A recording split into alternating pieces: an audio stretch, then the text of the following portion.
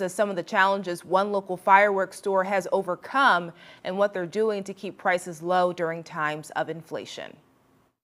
Officials here at Sky King Fireworks tell me that they've already served thousands of customers today and expect that number to rise through the 4th of July. You may recognize these aisles. Sky King Fireworks has been in business in West Palm Beach for about 20 years. The place is jam-packed in there, though. I'll tell you what, this year it looks like they got a good turnout in here. So, yeah, people are buying. And with families coming in Sunday to grab as many fireworks, store officials are expecting bigger crowds Monday. Bill Murphy is the general manager of Sky King Fireworks. He tells us there have been some challenges due to inflation. Ocean freight's up. It's, the tough part about it is trying to keep the price on the shelf competitive and keep the price on the shelf where it's affordable for the customer.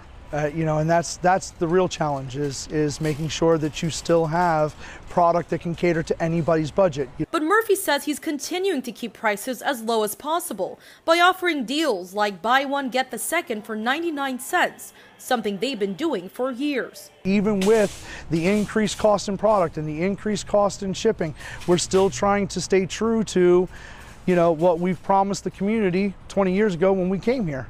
To keep customers like George Lucas coming back for Independence Day festivities. Well, we're going to be going to the show in West Palm to watch the firework display, but we are going to celebrate it at home because I do have 3 kids and we want to see the fireworks. And some helpful tips to always try to get your fireworks shopping done early. Officials tell me fireworks never expire and you can buy them throughout the year.